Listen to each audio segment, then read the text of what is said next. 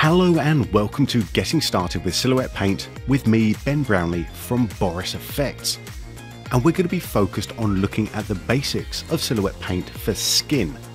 This means we're going to be entirely focused on techniques for touching up skin and the different things that we can do to try to remove blemishes or to help make skin look a little bit smoother without losing any of those fine natural details. So let's get started.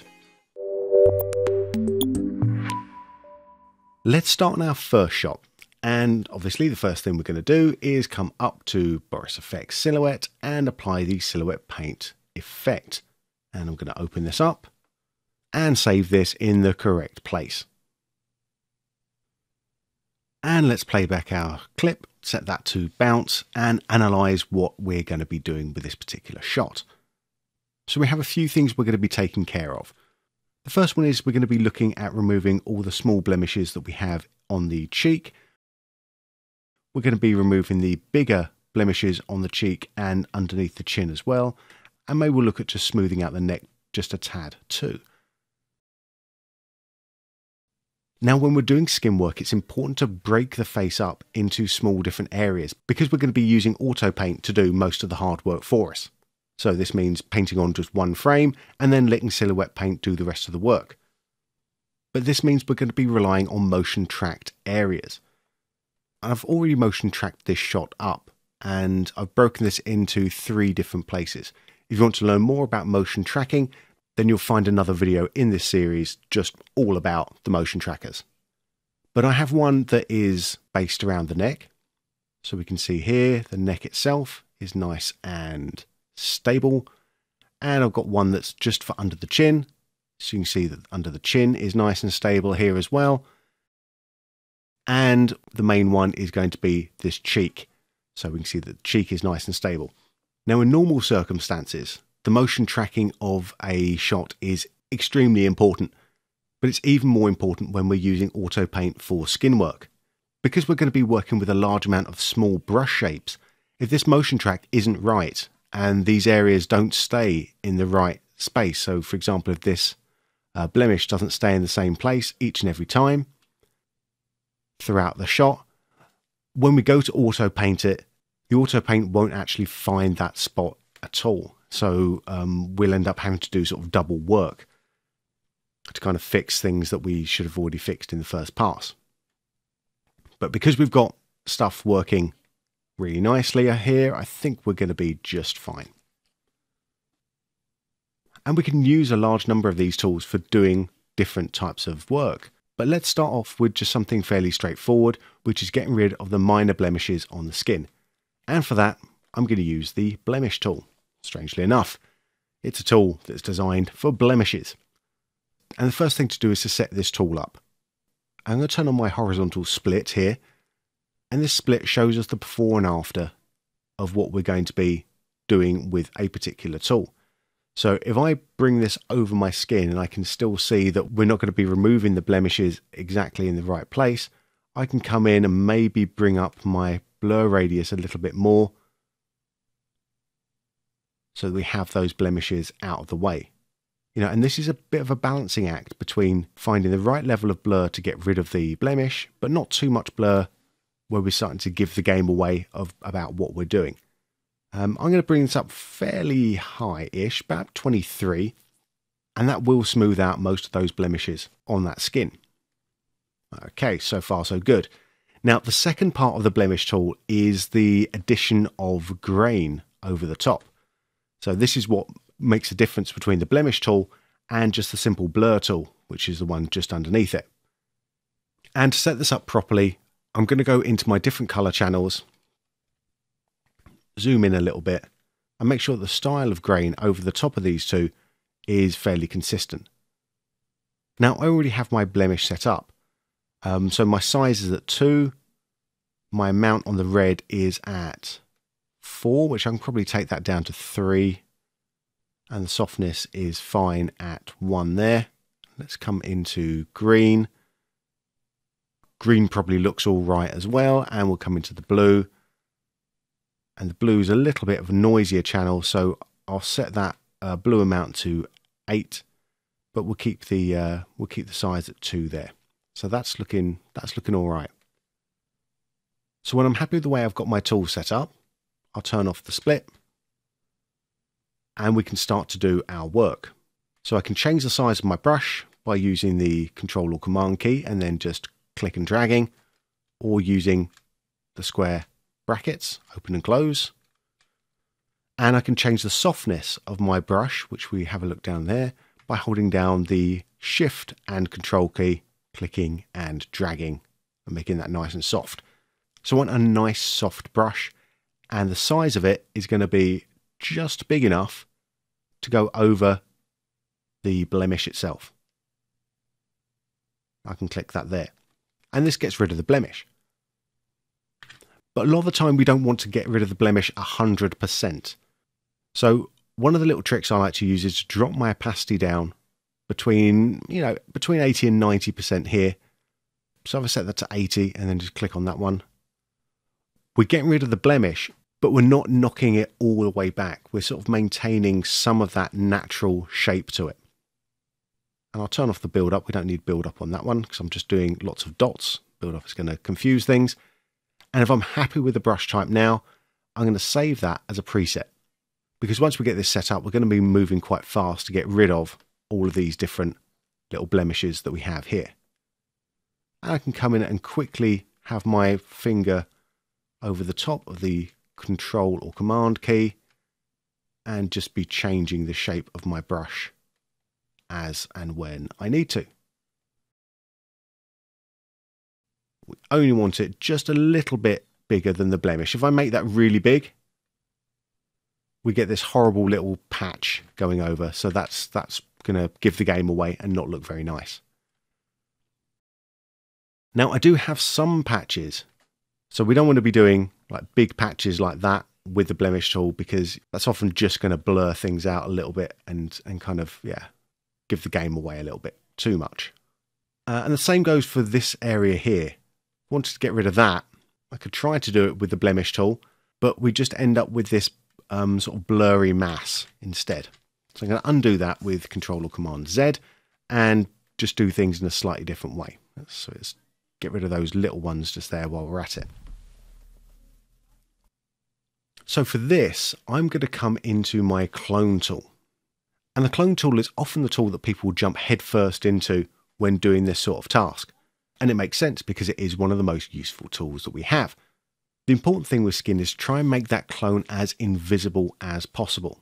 Now, presumably this isn't the first of the video tutorials you're watching, but if it is, one of the ways of setting up the clone tool is just to hold down the Shift key from where you want to clone from, click and drag to where you want to clone to. And we can drag that up. I'm going to make that opacity 100% and bring that over the top. And so that's cloned from one area to another. It's not quite as invisible as I'd like it to be. So there are a couple of different ways that we could look at this.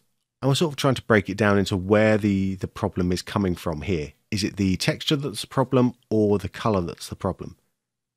If it's the color that's the problem, we can come down to the grade and filter down the bottom here. And we can, try to turn on auto grade, and that'll try to match the color from the source area into the destination area. And that's actually given us quite a nice little result. Now, this auto grade works best when we have shades that are fairly close to each other. So, for example, with skin. So similar in that way works best. If I take from the hair into the skin,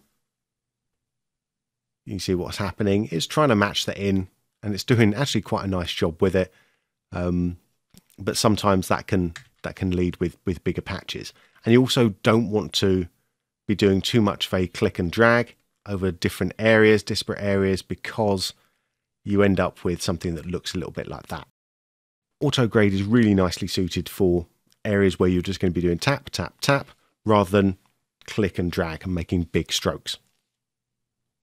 The other thing that we can do, and maybe we'll have a look at going over the top of this one here as well, is to break things up into terms of color and detail by looking at the color layer or the detail layer. And we have keyboard shortcuts for all of our views with the numbers at the top of the keyboard. So 1 takes us to output, 2 is foreground, which is our sort of original, 8 is the color, and 9 is the texture. So breaking it up into this kind of way, it's often a good place to start if you're seeing sort of inconsistencies in your clone and you're not sure whether those are going to be color or detail problems.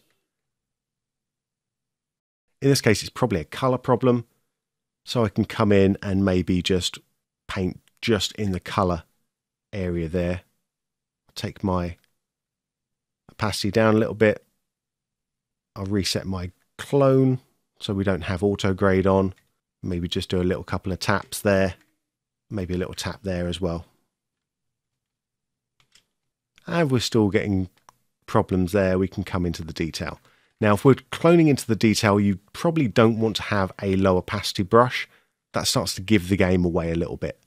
So higher opacity brushes are often the way forward with that, so we don't end up with two different textures on top of each other, sort of cancelling each other out or just looking messy. It's also very important when we're cloning to clone from a similar sort of area. So it doesn't just have to be in the same place right next door to it. We can clone from a different area, especially if we're working just in color or detail. But we want to make sure that we have the same sort of texture from the skin. So skin on the face has different textures to it. So we want to make sure that we don't have a mismatched texture going over the top there.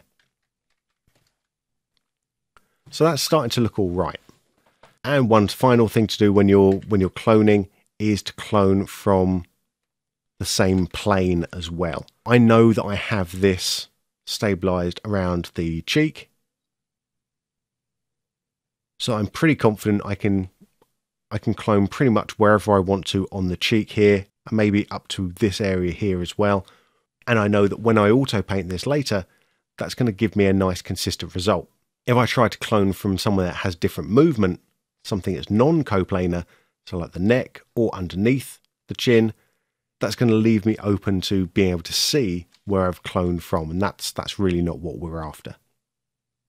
And to make that point, when I'm making up these groups in my paint history, because we're going to be auto painting from that paint history, I'm going to want to make this as descriptive as possible so I know which transform or which match moving that I should be using. So I'm going to call this one cheek cleanup 1. I call it 1 because there might be a cheek cleanup 2 once we've finished with the auto paint. So we don't have to rename the groups after we've started to draw on them. We can add a group at any point and just give that a name straight away. So I can call this one chin cleanup 1. And I could do a similar sort of thing here. If we look at the color and detail layers, you can see that the main area of this blemish, or the main problem with this blemish, is actually in the color rather than the detail. The detail looks sort of fairly smooth. The color is the one that's showing up the blemish.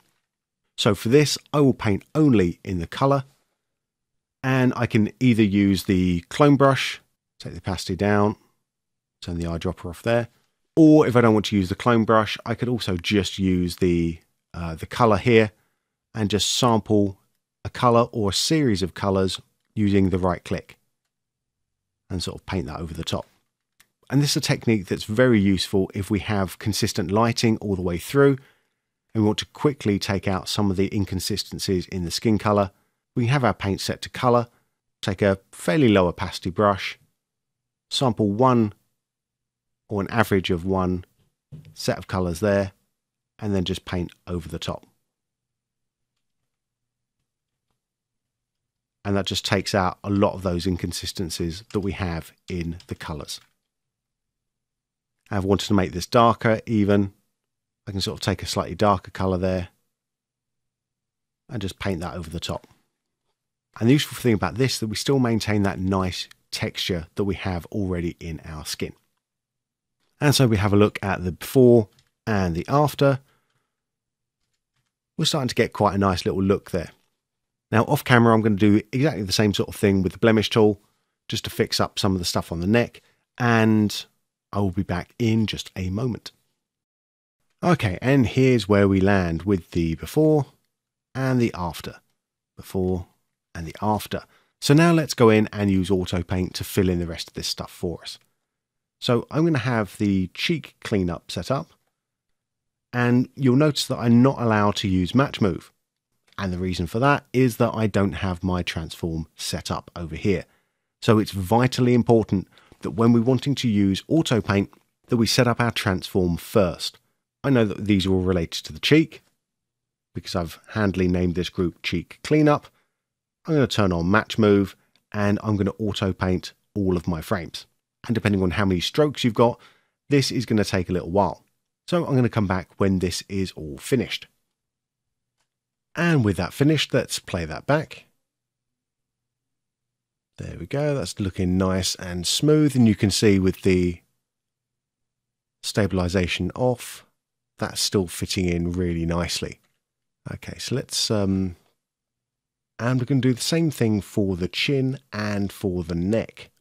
The only thing I'm going to have to change here is come over to my transform, and for the chin, make sure my transform is set to under chin.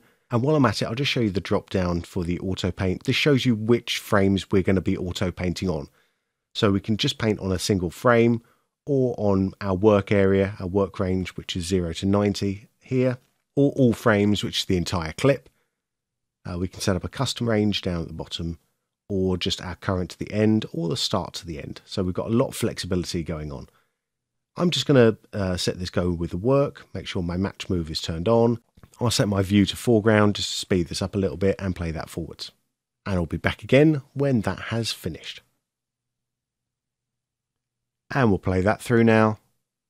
And with the magic of auto paint, we've now created our cleanup on the skin. And let's look at the before and the after, before and after. We're going to quickly look at another shot just to see something a little bit different and to show how we might have to update or change some of our techniques for doing different types of skin. Add another instance of Silhouette Paint on here. Save this into my Silhouette Paint folder and call this one Bike 01. Set that to bounce and let's play that through. Now this shot is moving around a lot more than the other one was doing. We also have a lot more changes in the lighting. We have a little look there, that changes up as the lighting or as the reflection of the lighting hits the forehead in different ways. And it's this directional light that's showing all of these little blemishes in sharp relief. So we're going to have to tackle those in a different way. So the important thing for this shot is to find the right place to start with it. So we want a frame where we have lots of things in focus. So the end frame is not a good idea. We also want to have a frame where all of our forehead is going to be in shot, which is not this one because the head's cut off. If we don't do that and we're using auto paint, then what's going to happen is when we come down to where we can see the whole of the forehead, only the sort of bottom half of the forehead is going to be painted up. So somewhere around about there, which is frame 51, so very close to the start actually. Nice and sharp, and we get to see the full forehead.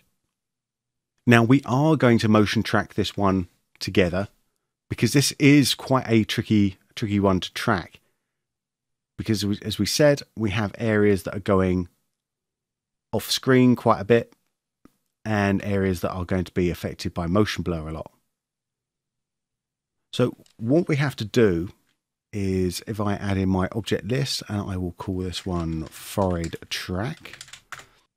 So what we have to do is find some shapes that describe the movement of the plane whilst also not going too far out of shot. So what I'm going to do is I'm going to take this area around about here and try and keep in some of this texture over here. So this is the important texture. It's going to frame 51, which is where we have everything nicely in focus. That's a good place to start. And if I come into the motion tracker now, I'm going to turn on pre-processing and we're just going to sharpen this up so we can actually use these blemishes as better tracking markers. Bring my gamma up a little bit and bring the contrast up a bit there as well, and bring those into sharp relief. And let's track that one backwards and track it all forwards. I'm using the Mocha tracker. That's generally the most consistent going through motion blur. And we will just check what our active layer looks like.